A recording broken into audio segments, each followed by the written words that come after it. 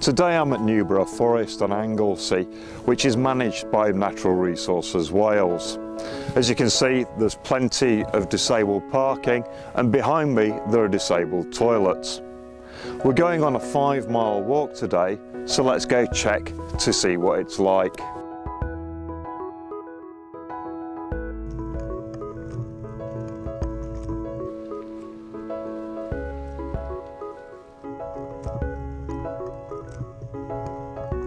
At the start of the walk there's this viewpoint and you can see across the bay, but you have to be aware that the paths can get covered in quite deep sand. The 5-mile walk that we're doing today is basically the Bikequest trail, which is waymarked throughout the forest.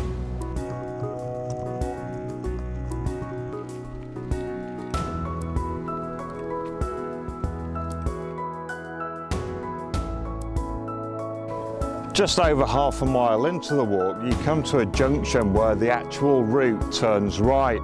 But if you go left down this way, there's a fantastic viewpoint.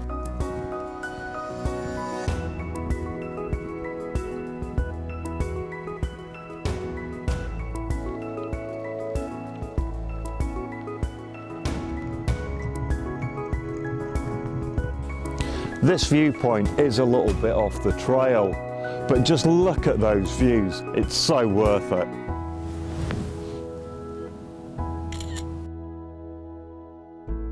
From the viewpoint, you can head back to the car park, which will give you about 1.5 miles out and back route. But we're going to continue following the Bikequest trail, which leads us up there.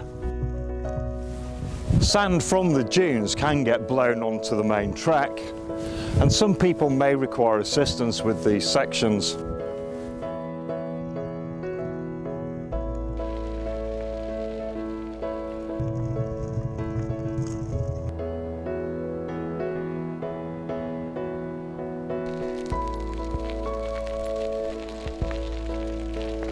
When you come to Newborough Forest, it's a really good idea to bring some binoculars with you, just in case you're lucky enough to see a red squirrel. Just over 3.5 miles into the walk, you'll come to this sign where the Corsica route carries straight on and the Bikequest route turns to the right. You want to follow this route, the Bikequest route. Once the Corsica and Bikequest trails split, there's quite a long uphill gradient and some people may require assistance with it.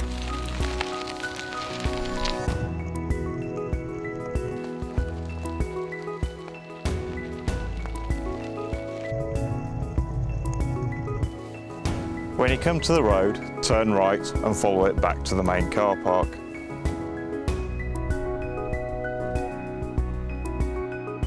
I'm almost at the end of this walk now, and what a way to finish. Just look at those mountains, absolutely beautiful.